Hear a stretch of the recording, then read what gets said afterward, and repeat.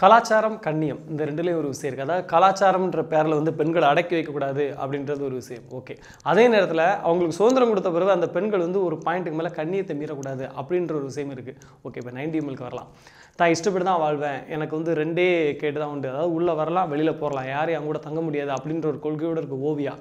அவங்களுடைய தோழி 4 பேருக்கும் ஒவ்வொரு பிரச்சனைகள் வருது. அந்த பிரச்சனைலாம் ஓவியா அப்படி மப்பா தில்லா கெத்தா சால்வ் பண்ணுறாங்க அப்படின்றது தான் 90 ml படத்தின் கதை.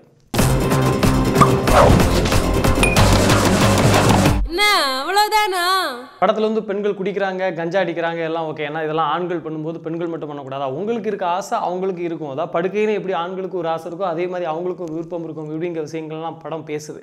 ஆனால் இந்த படத்தோடைய திரைக்கதையும் நிறையா தண்ணி அடிச்சிருக்கும் போல அங்கங்கே தடுமாறி இஷ்டத்துக்கு ஓடுது. படத்தில் மாஸ்டர் பீஸ் யாருன்னா அது ஓவியா. இன்னொரு மாஸ்டர் பீஸ் ஒன்று இருக்குது, அது யாருன்னா எஸ்டிஆரோட பேக்ரவுண்ட் மியூசிக். உண்மையிலே ஒரு பக்கா ப்ரொஃபஷனலாக அருமையான பேக்ரவுண்ட் மியூசிக் கொடுத்துருக்காரு. Very good.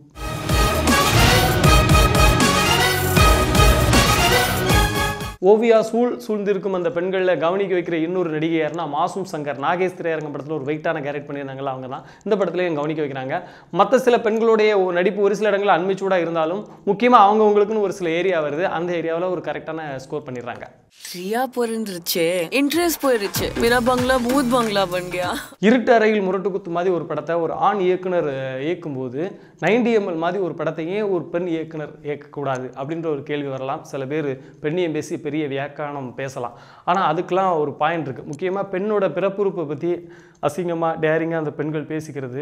என் ஃபர்ஸ்ட் நைட்டில் என்ன இருந்தது தெரியுமா அப்படின்னு ஒரு பொண்ணு வந்து ஓப்பனாக சொல்கிறது.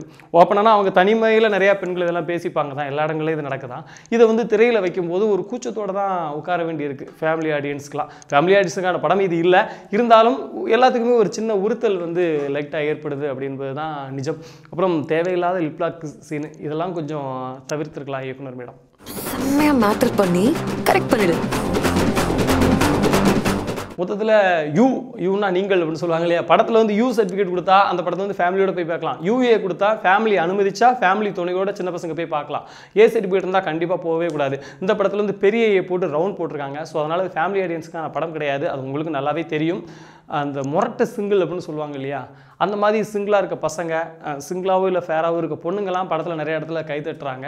ஸோ அந்த மாதிரி டார்கெட் ஆடியன்ஸுக்கு இந்த படம் பிடிக்கலாம். கிளைமேக்ஸை நோக்கி போகும்போது